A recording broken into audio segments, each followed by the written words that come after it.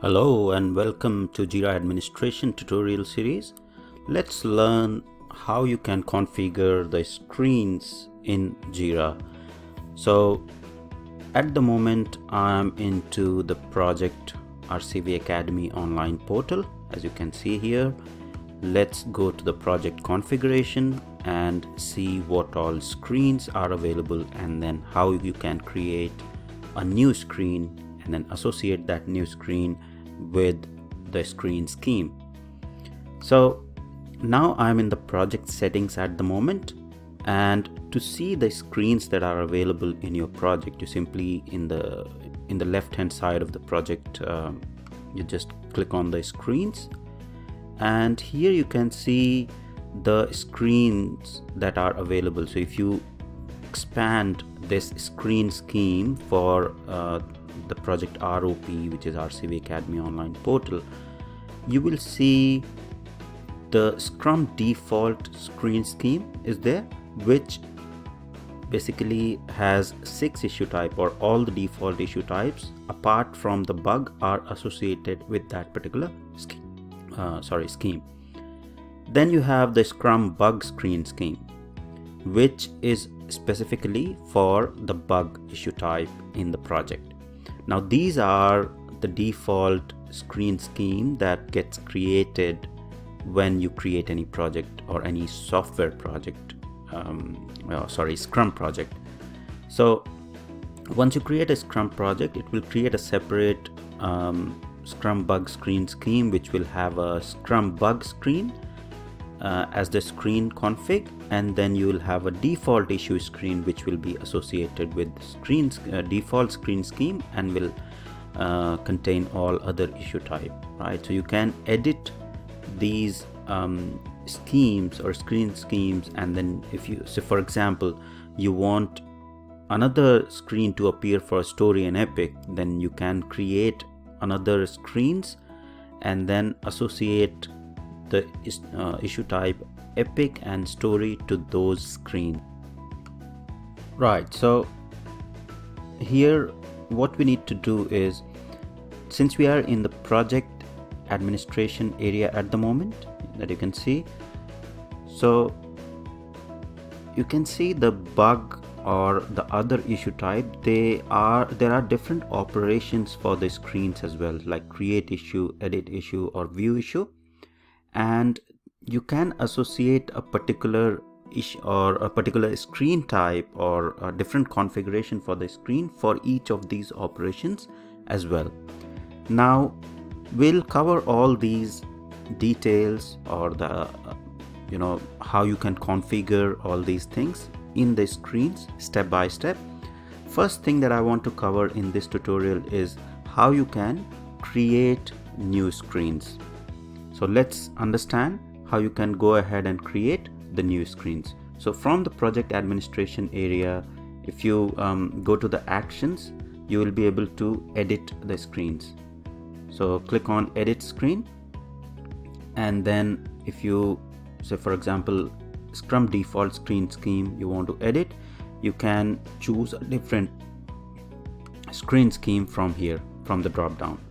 But in order to add a new screen, you need to go to the administration area. So as you can see here, I have navigated to the Jira admin area from that project admin area, and you can see the back to project RCV Academy online portal is there, and now I am in the issue type screen scheme, which is the project admin area. So you can navigate from the project administrator like that, or simply go to the administration cogwheel and click on issues, and then come to the screens section here. So below screens, if you click on screens, then you have the option to add screen, and you can use this button to add a new screen in the in your Jira instance. So what we'll do is, if you click on add screen, it will open the add screen window. You need to provide the name and description and add. This will be completely blank screen for you. You need to I'll just type in I'll just say sample screen, just to show you how it will appear, and then how you need to configure the whole thing there. So that's how it will appear. So it will have a tab field tab, and then you have to choose the fields that are available here and create that particular screen, right?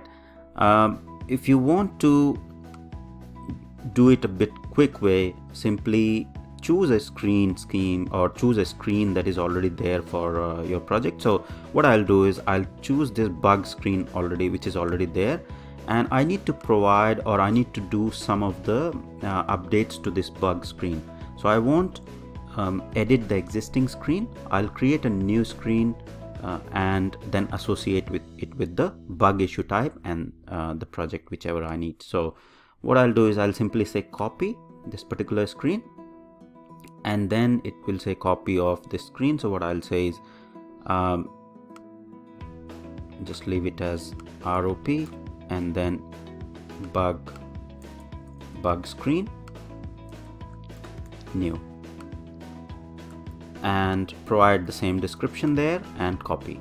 So what it will do is it will copy everything or all the configurations that were there in the Scrum bug screen and create a new screen. So you can see here ROP bug screen new is being created.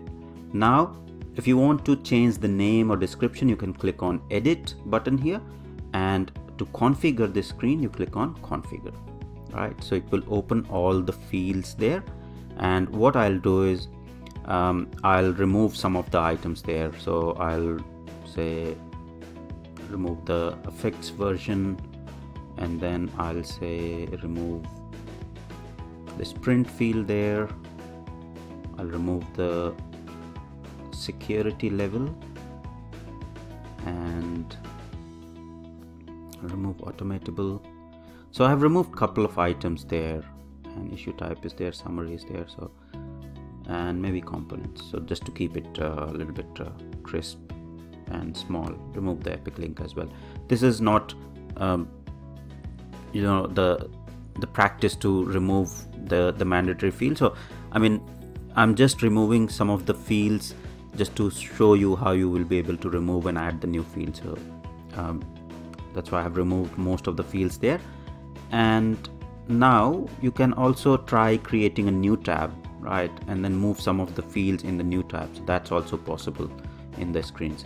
So once I'm finalized with this screen, I'll go back to the screen, and then you can see the new bug screen is there, but it is not associated with any of the screen schemes. So what I need to do is I also need to create a screen scheme and then associate this bug screen to the screen scheme.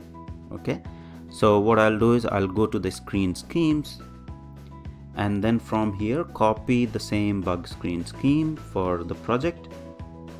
So I'll copy that just to expedite the whole process, and I'll say bug screen scheme new.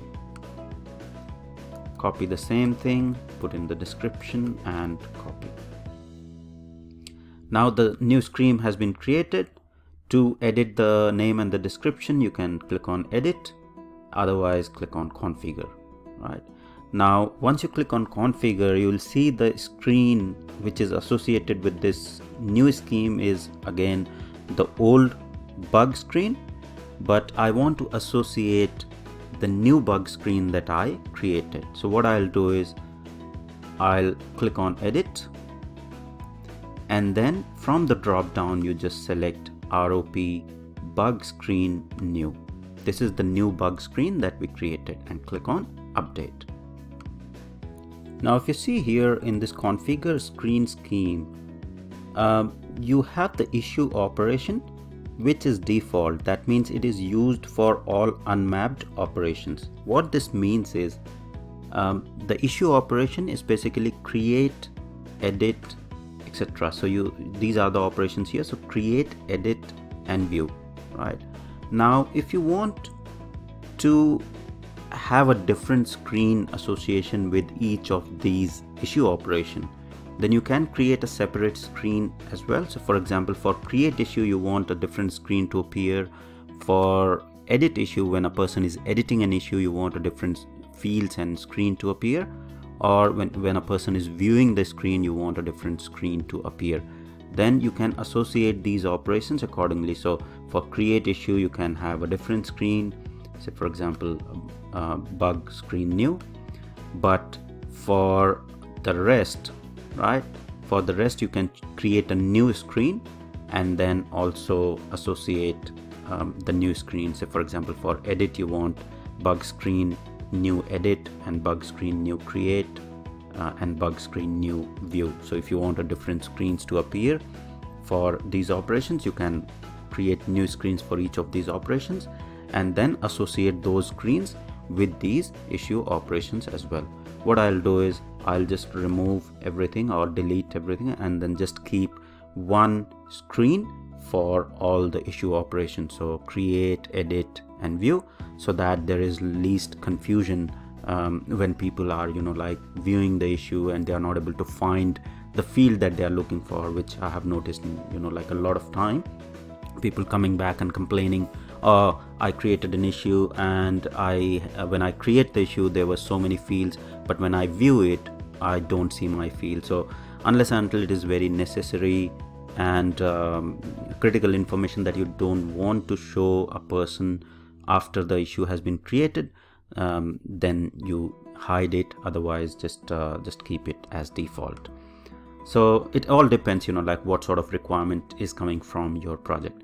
Now I have associated these issue operations with the bug screen, and now what we'll do is we'll go in the issue type screen scheme and then associate this screen scheme with some project, right? So RCV Academy online portal, what we'll do is we'll just click on configure, and then for bug what we'll do is we'll associate a new screen scheme that we created. So at the moment it's Scrum bug screen scheme.